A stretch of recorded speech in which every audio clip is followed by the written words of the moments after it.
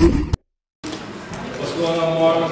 What's happening, bro? How you doing? Good, man. Christopher Martin, the ATL Profile. Big fan of you and the family. Thank you, man. This is Haunted House 2. This genre of films, we see Jason from Friday the 13th, about 8, 9 of them. Michael Myers, another 6, 7. Freddy Krueger. Is Malcolm going to do 8 or 9 of these? Do you see the genre of this going that long? I'm Freddy Krueger of this franchise. You sit there and go, Negro, didn't you die in the first one? Yeah, I did, apparently, but yeah, I plan on, like, I'm not just going to do these, but I wanted to do part 1 and part 2 and kind of just set the franchise up. I did part 1, and I wasn't thinking like part 2, and then The Conjuring came out. And I was sitting there and I was watching that, me and my producer party. We was like, oh man, you know, it'd be a fun storyline. And then we watched a couple other movies like Insidious, and then we just found a storyline. And a lot of times, like in these movies, I keep telling people it's not a parody. It's a different kind of movie. It's a horror comedy with parody moments. And it's hard for people to wrap their head around it because it don't make no damn sense. But it's its own story that really is, it's onto itself. It's not a direct parody like, oh, scene by scene, and we're doing funny commercials. No, it just so happens to be a story, and some of the things are similar, and then you got some scenes that you send up, but for the most part, it's just original. But yeah, I plan on doing a bunch of these. It's good to have a franchise that, you know, you control, and that somebody can't, you know, rip from you. You know, it's kind of like, this baby is mine. No, you can't take my baby. You can take it personal. I ain't like that anyway. You notice in the trailer that Essence isn't in or doesn't appear to be. Oh, she's in it. Oh, she's in it? Oh, yeah. Okay, so I can't do that movie without that girl. I love her. She's, you know, I call her set wife. Like, you know, if I could have a wife on set, it would be her. She's just so great to work with and so much fun, and she's a big part of the franchise. So I wouldn't. No, she's a part of it. You know, she's going to be a part of the franchise probably throughout. You know, I love Essence. Okay, nice. Because I didn't see her.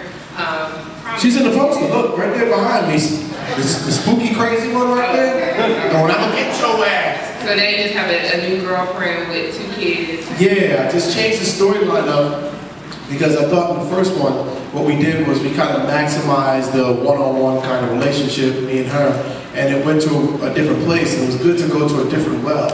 And what I wanted to do was open the movie up, just, you know, I think, for the overall experience. I wanted it to be. I don't know, that motherfucker cast a spell on me. I was like, am I a frog? Am I a frog? Hey, Marlon. Hold up. And 2 children, like, what's the name of that movie? It's an old school movie about Amityville Horror. You know, they remade that classic. You know, it had a stepdad, 2 kids, and a mom, and it just gave us an interesting story. Insidious. A lot of those things, you know, for what we was doing with this movie, had some similar kind of structure. So we kind of just borrowed that, and we thought it'd be good to open up the world, not just in terms of the black-white experience. We thought it'd be fun to have the white girl there, to have her a naive point of view, so that you got that, no, you don't open that door. You know, it's actually somebody to talk to constantly. And then lastly, we have a Latino next door neighbor, which is Gabriel Iglesias, because, you know, it just opens up you to the Latin audience. So it's just a more inclusive experience, but Keisha's a part of it, and, you know, she's just playing that, you know, the ex-girlfriend, you know? Like, how did you find inspiration for the second movie, you know, to kind of top that? I don't even know if that's topical, but. I don't, you know, hey, how you top Minaj with the stuff that's not I didn't try to top it. I just found a different avenue. You know, when you do comedy, it's just new wells, you know, it's a new topic. So you kind of riff on that topic and you riff on those situations. But the humor in this one, I think, is turned up. Because I think Malcolm is put upon. Like the first one, it was kind of like things was happening. This one, it's happening from so many different angles. It's like the daughter has this little box that's haunted, that's from the possession.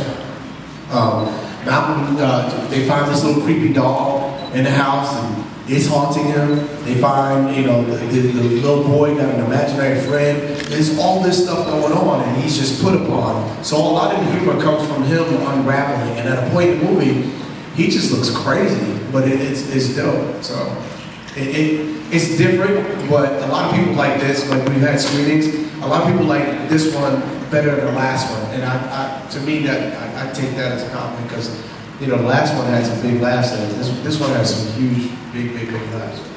So, I noticed you made a comment about, you know, being younger, your brothers always used to tell you what to do, now you get paid to do it.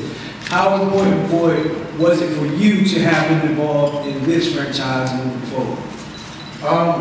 You know, I wanted them involved. I always want brothers involved, but, you know, it felt good to do something on my own. You know what I mean? It's like, they taught me so much. It's like, you know, finally, you know, as a Jedi, you get to use the Force.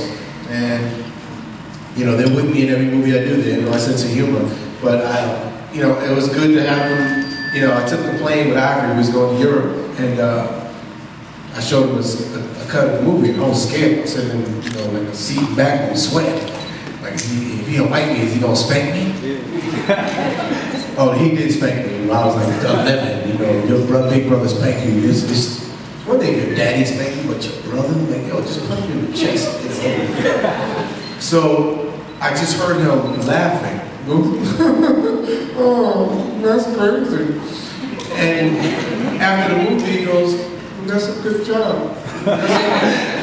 You made a funny movie. And that meant the world to me, you know? And even Damon, Crazy Damon came to the premiere and he was like, I only saw the last 15 minutes, but I laughed a lot. So, you know, it feels good, you know, and you know, it's good to do a combination. I always work with my brothers, you know. We're actually talking about doing a first ever Wayans Brothers tour.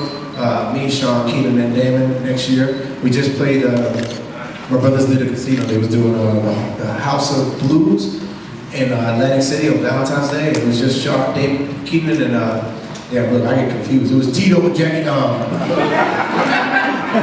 It was just Damon and Keenan originally, and then Sean was like, I'm gonna go and I'm just gonna perform. I'm not getting paid until the ghost show up. And I was like, all right, well, if you're gonna crash the stage, I'm gonna crash the stage too. And the audience wasn't even expecting that. And, you know, they left there, you know, you get 4 different ways and 4 different point of view of life, society. They was, man, their face was hurt. You know, people was like, mascara was running, one girl had a booger running out of her nose. Like, y'all just too crazy. And, you know, so we're always gonna do stuff together, but it's good to do things separate too.